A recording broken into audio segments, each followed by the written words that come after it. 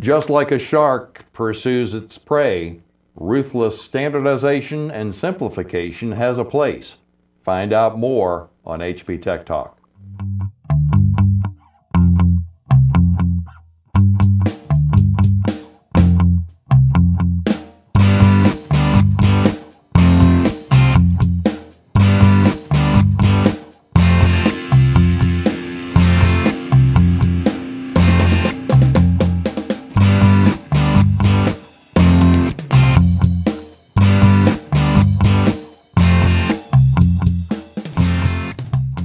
Welcome to this episode of HP Tech Talk. I'm Andy McCaskey from STR News, and in this series we look at some of the ways that Hewlett-Packard is defining a new style of IT. We talk to folks from the server portions of HP, networking, storage, cloud, and then from time to time we're able to talk with people from Converged systems that bring many of these topics together into one package. And we're able to do that today. We have Mr. Brent Allen, who is joining us. Yeah, so I think last time we actually talked was probably back in the summer, and Converged Systems was pretty new at that time. We were still using our virtual system branding and rolled out a system there. Really, the whole point of Converged Systems is trying to make the entire process more efficient for us, for our partners, for our customers, in sort of a 360-degree view around the entire product. And so back in December, we launched our Converged System 300 and 700, which are our sharks. These sharks are really purpose-driven systems for virtualization, but they're not silos, right? These are not, the appliances of old, if you will. While they've been completely optimized for virtualization and they're focused around, the IOPS that are provided inside of the system and end-to-end dynamics around, not just performance, but how we go through from an ops perspective, driving value to the customer. They're based on common, what we call core platforms, and these core platforms underlie the entire portfolio. What would be an example of some of the applications that these systems focus upon? Yeah, so inside of Converged Systems, we look at things fairly holistically across the data center, and we look at what customers are trying to drive from an application standpoint. We're generally aligned around, just a handful of specific use cases that are targets. One is server virtualization. Another is client virtualization, VDI. Then we have data, and that stretches from big data, think of Hadoop and those types of applications and deployments, all the way up through large systems that may be based on SAP HANA, for example. And then we have cloud, and cloud kind of permeates everything. We make all of those things extensible to cloud, and that's either through our own HP cloud system, what we're driving with Cloud OS and the OpenStack direction, as well as partner cloud through VMware, Microsoft, and others. As you're working to deploy these, certainly you must be working very, very closely with a number of partners then. Oh, absolutely. We've had a lot of investment from a lot of different partners into this section of the portfolio. More time and focus than anything, which is I think what we really want.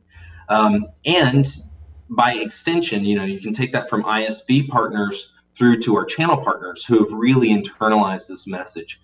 We've seen huge growth and interest from both customers and our channel partners in driving these types of solutions because they solve a number of issues for them. The speed of deployment, for example, we're able to drive a complete system to deployment in 20 days in the case of our smaller Shark, our CS300. We're able to provide very rapid quote time, which helps the customer to take that through their own process. It helps the partner in actually translating that into sales. It's all about efficiency of design throughout the entire process. So, Brent, what is your go-to-market strategy for the Shark product line? Yeah, I'm glad you asked. What we're trying to do here is really put together a channel-first model. It's a little bit different than some of the things that we've done inside of HP, but it's the right strategy for us and for our customers. There are strong relationships there. Those channel partners have a lot of depth of knowledge that we highly respect inside of a lot of different industries and verticals. And so it's really a partnership between us, our channel partners, and our customers. I think that you did indicate that this was really kind of a change of strategic direction in looking at these systems. Could you explain that? Yeah, I think I wouldn't call it a change in strategic direction. I would call it more of an evolution. So HP a few years back coined the term converged infrastructure, and that has really caught on in the market. People understand the value of converged infrastructure and bringing the pieces together. But what we've done is we've taken it up now to a system level where we're able to drive even more value, right? We're able to drive support value end to end. We're able to drive integrated deployment, balance systems, the way that people bring these in, the way that they scale them and expand them across their data center. All of those things are sort of net new value add that we're bringing in the form of converged systems. So it's a way for customers to really execute on the value that a converged infrastructure brings. So how is that addressed over the entire product life cycle? Yeah, so it really starts from, up front when a customer recognizes that they have a project coming online that they need to address. Because we have these systems that are pre-optimized, tuned, and engineered for what they're looking for, they can move through that process much faster without having to worry about the underlying components that are inside of that system. It really is not a collection of products or components at that point. It's designed as a single product. And that makes a huge difference right there. So it means that they can move through that process up front much faster. There are economics as far as dollars and cents efficiency for the customer. We're able to provide financing up and down across these systems that we weren't able to do before for converged infrastructure. There are a lot of different things that we're able to do to help that upfront process. Once that goes into the point of actually landing an order, it means that we can build the system faster, we can get it into production faster for them, and that's real time to value. That's real dollars that they're looking at saving.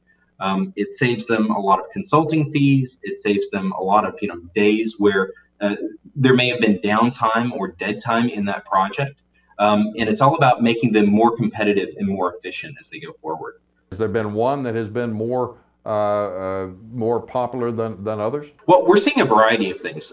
We've got a lot of expertise inside of HP around Microsoft applications and deployment of them on top of these converged systems.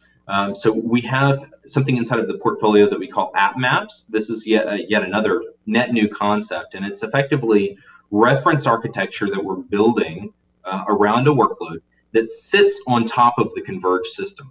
So rather than a traditional reference architecture is basically just a blueprint, it's unsupported, it really kind of can't be deployed in a systematic fashion. Because we're able to land these workloads on top of the converged systems, all of the goodness of the system comes along with it. The support, the integrated deployment, all of the things that we're working with our channel partner community. I would say that there's a growing number of applications. Certainly we see customers moving more and more in the virtualization space towards virtualizing tier 1 applications. And so we'll see more of that as we go forward. There's a lot of interest in things like database deployments, especially virtualized database deployment.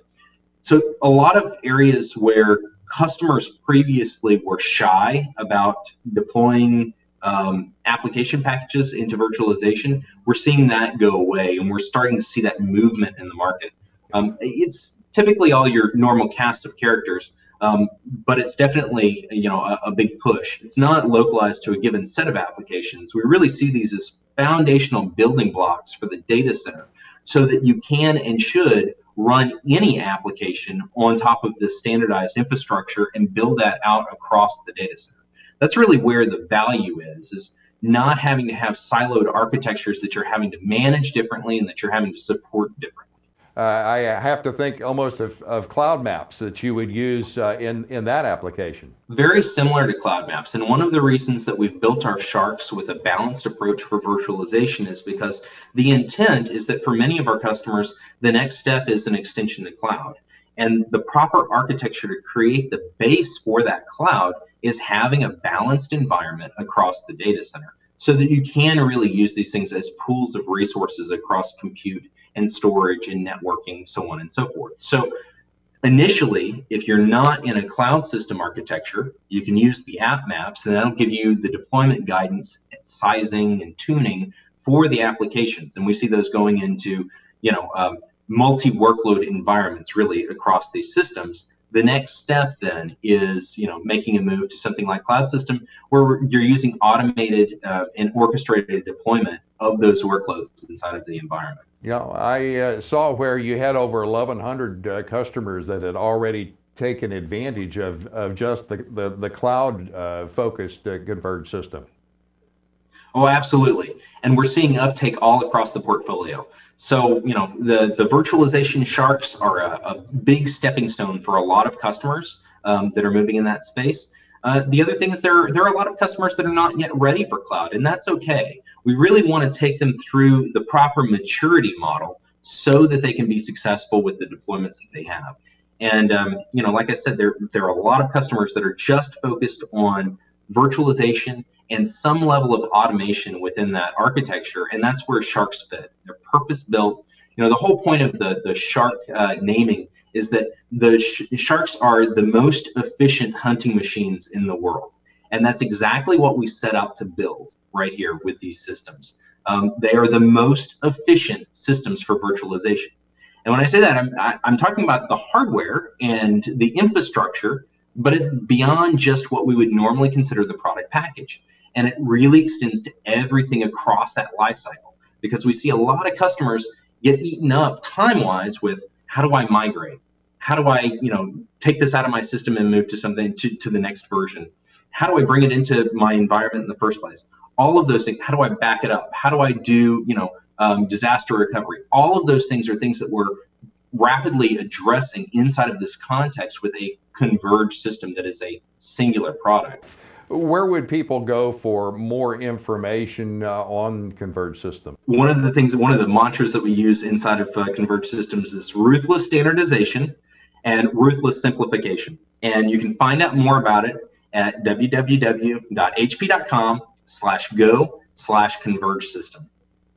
Brent, thanks very much for joining us here today, and thanks to you folks for joining us also. We'll see you next time on HP Tech Talk.